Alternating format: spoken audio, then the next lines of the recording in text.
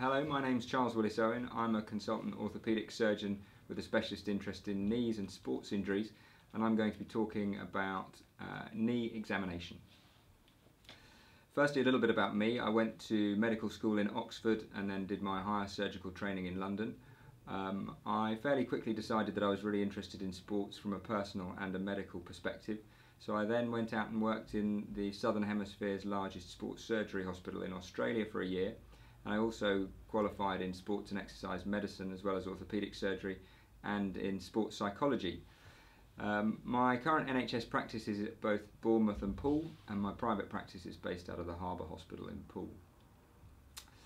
I've always been very interested in sport, and I've done lots of sport over the years, and as a result I've picked up lots of sports injuries and knee injuries in particular, and part of the basis of this talk is about that and how to examine a knee really slickly so that you can pick up any such injuries.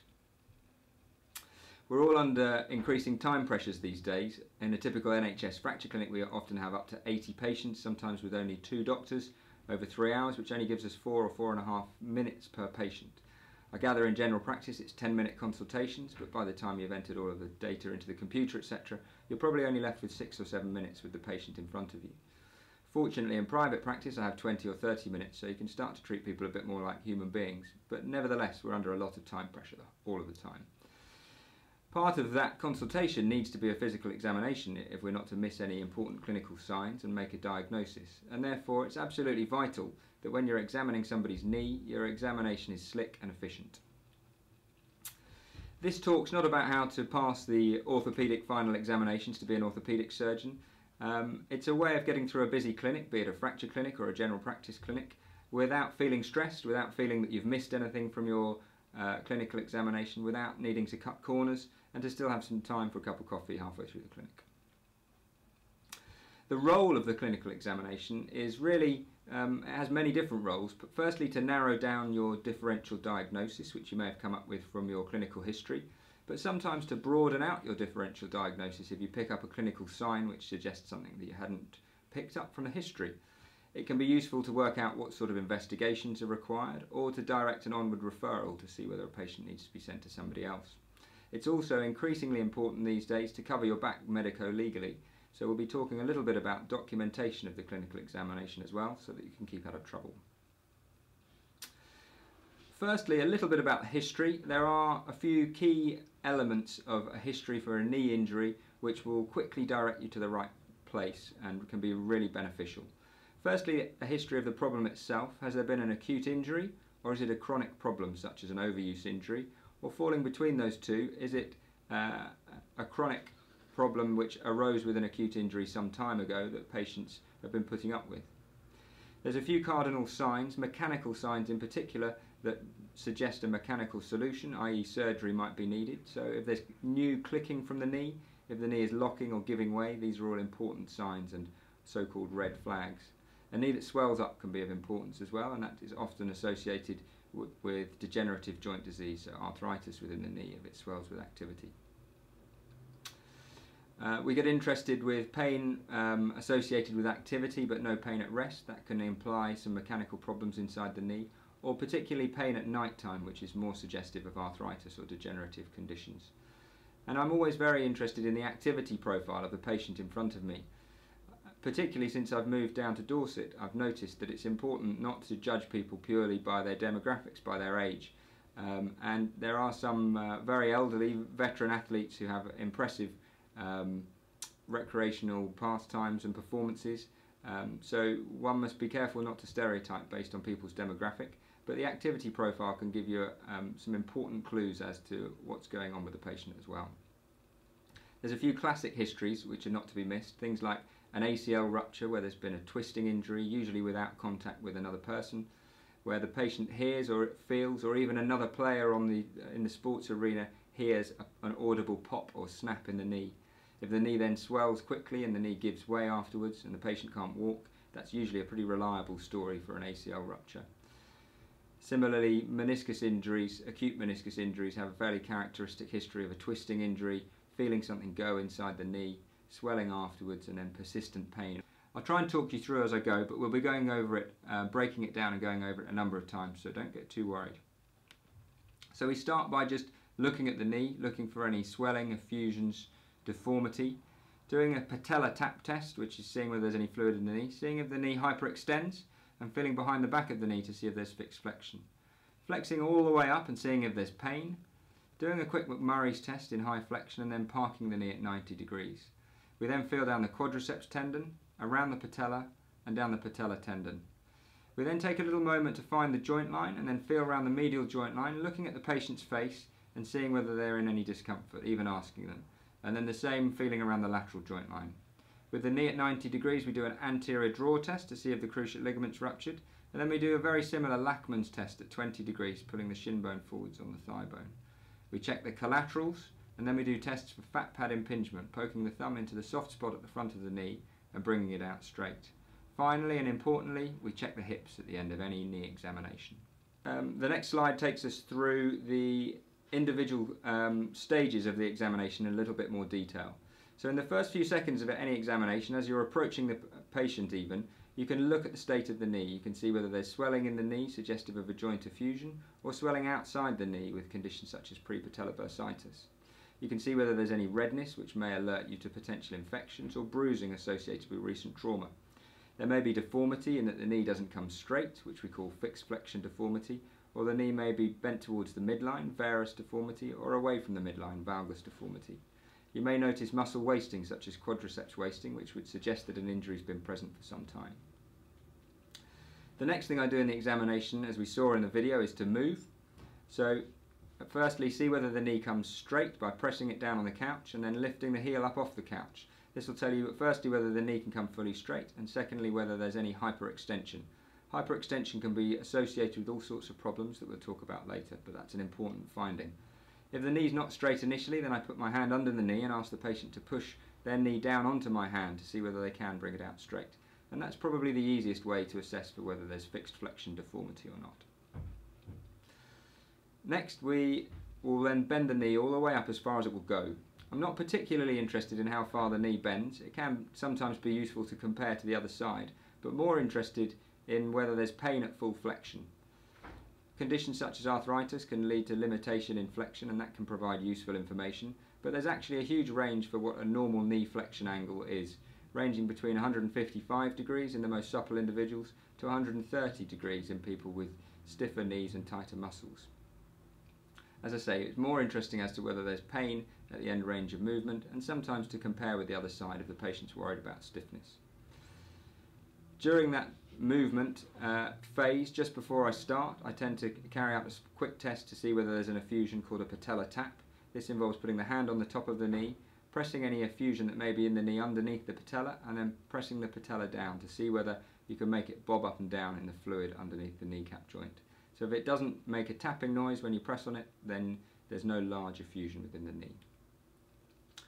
The next step then is to park the knee at 90 degrees and have a feel down the knee. Before I do that, in high flexion, I twist the foot internally and externally.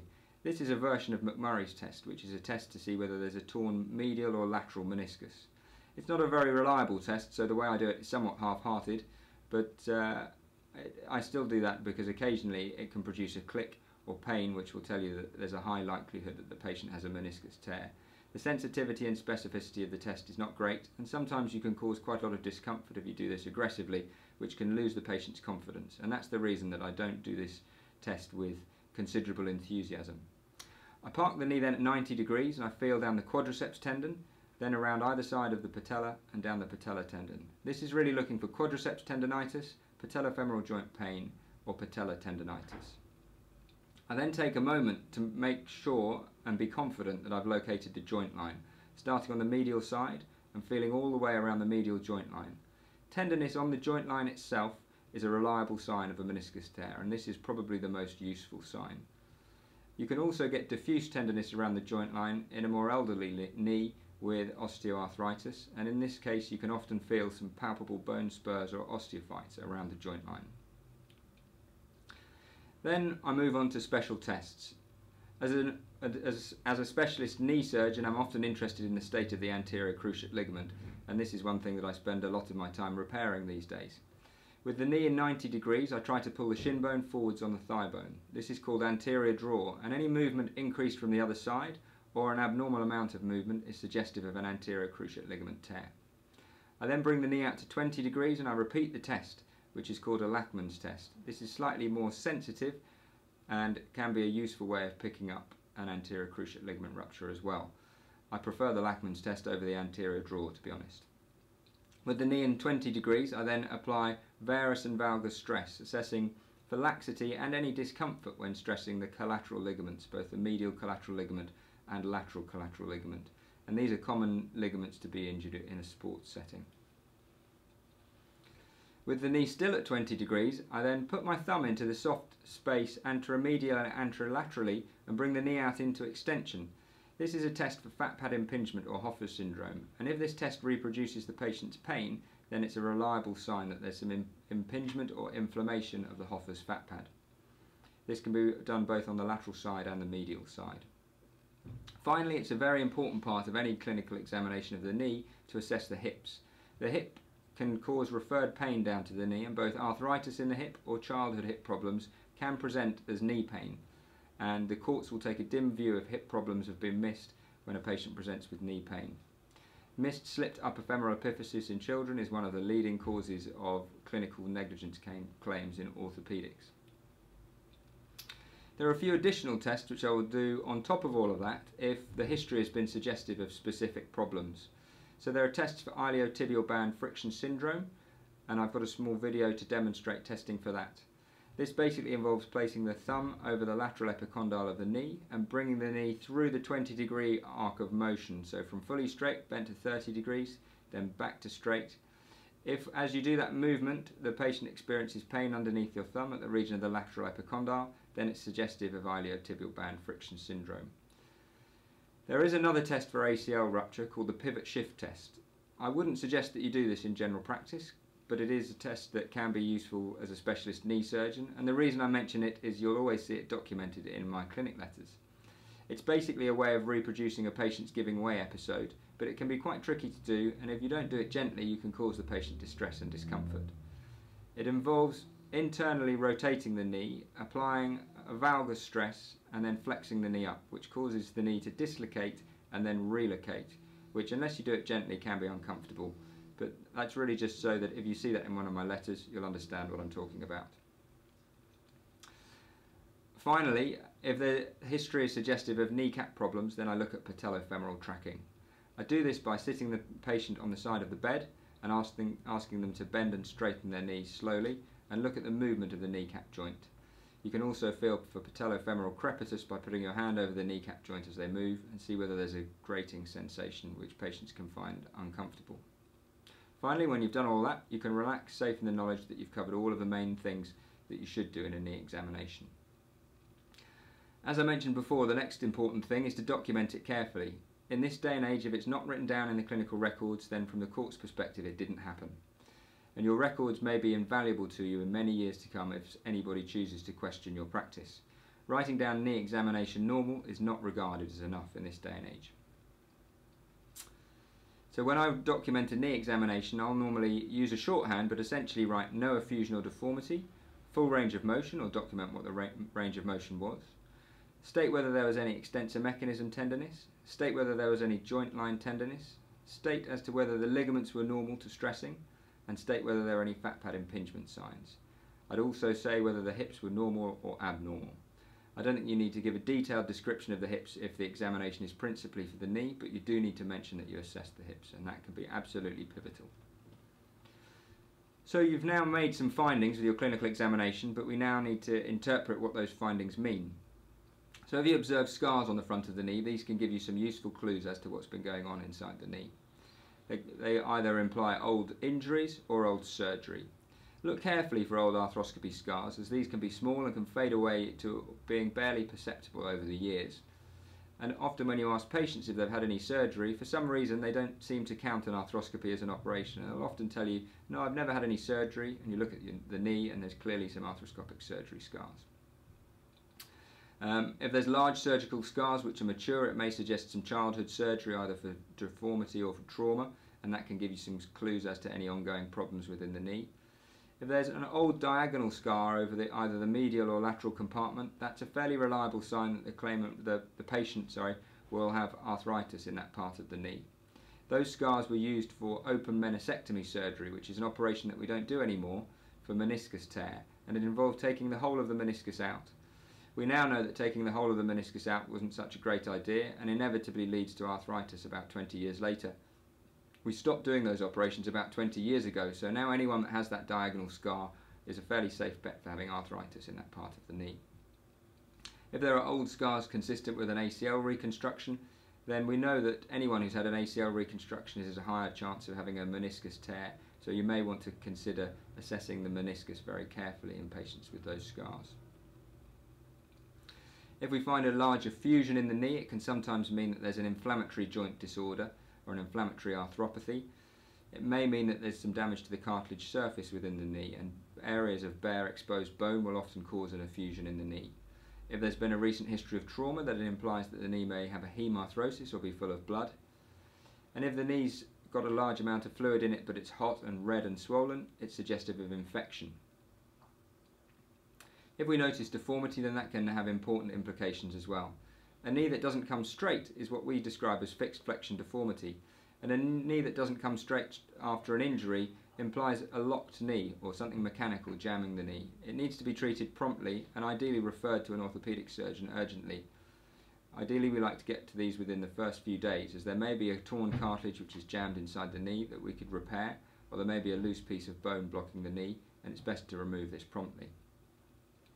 A knee that hyperextends or comes beyond straight can be associated with other problems. If it's happened straight after an injury, it can imply rupture to a ligament. If it's a chronic problem and affecting both sides, associated with pain at the front of the knee, then this can be to do with Hoffer's syndrome, and Hoffer's syndrome or fat pad impingement is much more likely in people who hyperextend. Looking at deformity in terms of varus and valgus, varus means that the tibia is curved towards the midline, valgus means that the tibia is curved away from the midline. Varus knees tend to make good knees for sport, and particularly sprinting sports, but there's an increased incidence of arthritis and an increased incidence of cartilage tears. Valgus knees tend to be more associated with problems with the kneecap joint. So this deformity can give you some clues. If the deformity is present from childhood and you're seeing these in young sports people, it tells you different things from whether the deformity is developed in old age, where it's more likely to be associated with arthritis and gradual wearing away of the bony surfaces inside the knee. Range of motion, as I said before, is not all that important, and the normal flexion angle is quite variable. I've said in this slide anywhere between 135 and 170 degrees. 170 degrees is more common in cultures which involve a lot of kneeling. It can be useful to compare with the other side, particularly if the patient reports that there's been a loss of range of motion as a result of an injury. But we're really interested in whether it's painful when the knee is bent right up, and this can imply either arthritis or a meniscus tear. Next we're looking at tenderness. Feeling down the extensor mechanism, we're really feeling down the quadriceps tendon for quadriceps tendonitis. We're feeling around the patella to see whether there's patellofemoral arthritis or possibly chondromalacia patelli, and we're feeling down the patella tendon to see whether there's any signs of patella tendonitis. We then take a little bit of time to locate the medial and lateral joint lines and feel around the joint lines. If there's a vague diffuse tenderness, then this can be associated with osteoarthritis. But if there's a very specific pinpoint tenderness, then this is most consistent with the torn meniscus. And if you think you've picked up a torn meniscus, you may like to go back and carry out that McMurray's test with a little bit more enthusiasm to see whether you can provoke any discomfort or any clicking with that test. The McMurray's test itself is a test for a medial meniscus tear. There are many, many different descriptions of how to perform the test, which is usually an indicator that nobody knows quite the best way to do it and that the test isn't terribly reliable. It basically involves flexing the knee right up so that the posterior horns of the menisci are being squashed, and then twisting the tibia internally and externally to try and aggravate some pain. You can do this by also applying varus and valgus stress to try and locate the tear to the medial or lateral compartment, but I found it to be not terribly sensitive or specific, and it can be painful, so you need to start gently. Anterior drawer and Lachman's are both tests for an ACL rupture. Varus and valgus stress tests are for testing the collaterals, as discussed before. If any of these are abnormal, then an MRI scan is likely to be indicated, particularly if there's a history of an associated injury. But it can be very useful to compare with the normal knee, as there is a fair bit of variation between individuals as to what's normal for them. Moving on to the test for fat pad impingement, and this is often a part of the talk that the audience finds more interesting because it seems to be something that's not well taught in UK medical schools. Fat pad impingement, or Hoffer's syndrome, is a condition whereby the large piece of sensitive fatty tissue behind the kneecap tendon becomes inflamed. This can either become inflamed because of a direct blow from a fall or a collision, or it can become inflamed through overuse. Once it becomes inflamed, it swells up and becomes larger, and then it's more likely to get irritated again, and a vicious cycle can start where there's pinching, swelling, pinching, swelling. Patients often report a dull ache at the front of the knee sitting still and pain going up and down stairs. They can get sharp pains when they're running or carrying out exercise, and the pains can be enough to make it feel as if the knee's giving way when the sharp pains come on. Sometimes the condition can be secondary to other problems such as wear and tear in the kneecap joint or patellar tendonitis. So you can often find positive fat pad impingement signs coupled with other positive signs. The other way that fat pad impingement can come about is with what I describe as a clumsy arthroscopy, where a surgeon has struggled to get instruments into the knee, passing them through the fat pad, and caused inflammation and scarring that way. And that can be the case even if the surgery was done several months ago. The way that we test for that is by placing the thumb in the soft spot at the front of the knee with the knee in 20 degrees and bringing the knee out straight, seeing whether this reproduces the patient's pain. If it does, then a very reliable way to further the diagnosis is to offer a small injection of steroid and cortisone into the inflamed fat and then repeat the test. If 2 or 3 minutes after an injection of local anaesthetic into the area you repeat the test and the symptoms are abolished, you can be fairly confident that you've got the correct diagnosis. So, assuming you've made some positive findings from your clinical examination and you've got a reasonable idea of what's going on, what do we do next? Well, what would I do in that situation? I'd do exactly the same as you presented with a patient with these problems. I'd take a detailed history, I'd carry out exactly the examination I've just described, and then I'd more than likely get some sort of diagnostic imaging to try and confirm my suspicions. These days it's very rare that I'll discharge a patient from one of my clinics without some form of imaging, and that's because all of us are fallible and sometimes clinical signs and symptoms can be very difficult to interpret, and it's nice to add some objectivity with some imaging. This slide here just shows a lesson really of the importance of getting some imaging. Down in the bottom right hand corner there's an x-ray showing a knee with what is clearly quite a nasty osteosarcoma. This was a young man who came to the clinic right at the end of one of my clinics, very stocky individual, well-muscled rugby player, whose knee was quite difficult to assess. There'd been multiple small injuries but nothing very dramatic, and he said that his knee didn't feel quite right. Clinical examination was difficult because he was so well built, and it was difficult to find any real positive clinical findings. There was perhaps some fullness around the distal femur but not a lot more. It would have been very easy at the end of the clinic to dismiss this and tell him there wasn't much wrong, but I fortunately made the decision to get some x-rays before doing so, and the x-rays revealed quite a nasty bone tumour. Fortunately, because we'd picked it up quickly, we were able to refer him on promptly, but it does demonstrate the importance of getting some objective tests.